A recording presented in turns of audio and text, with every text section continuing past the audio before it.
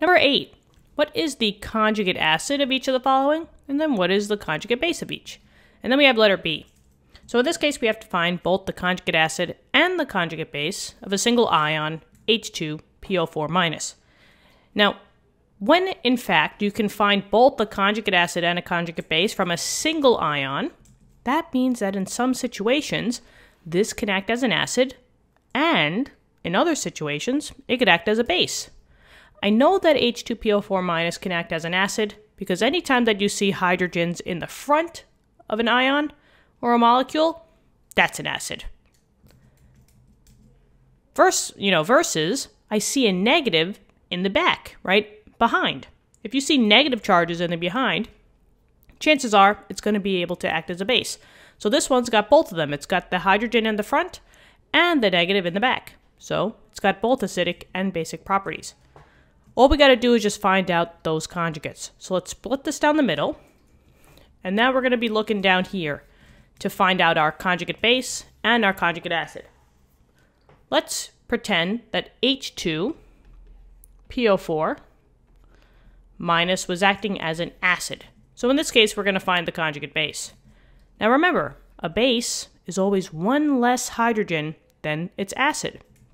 So all you got to do is just drop one hydrogen. Well, originally there were 2 hydrogen. So if I want to find out that conjugate base, I just got to drop one of the hydrogens. So in this case, it would just be H. And then every other element comes with it, PO4.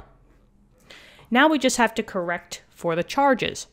When you're forming a base, you're always going to be subtracting 1 from the original charge. In this case, H2PO4 was a -1, right? That's what the charge was in the upper right-hand corner. So when I come over here, I say, okay, it was a -1, and since I removed a hydrogen, I'm going to subtract 1. -1 minus 1 is a -2. And that is your conjugate base. So this part is done. I'm just going to put con base for short. Now we just have to do the same thing, but let's just pretend that H2PO4 was acting as a base. So H2PO4 minus. Now we just have to find the conjugate acid. Well, on the flip side, an acid is always 1 more hydrogen than its base. So you got to gain 1. So just add a hydrogen here. There were 2, but now there's going to be 3. All the other elements come along for the ride. So H3PO4, but now you just have to take note of the charge. If you're adding a hydrogen, you're going to plus 1 to the overall charge. There was a -1, right? So when I come over here, I say, okay, it was a -1, but I got to add 1. -1 plus 1 is 0. So I don't have to write anything there. And H3PO4, phosphoric acid, that is your conjugate acid. And there you go. Hopefully this helped. Thank you so much for viewing the video. Subscribe to the channel and check the channel out. We have physics videos and math videos on the channel at the moment, with much more to come in the future.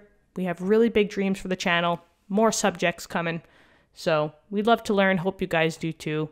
And let's keep rocking and rolling. All right. Good luck on your future tests and quizzes, and I will see you later. Bye-bye.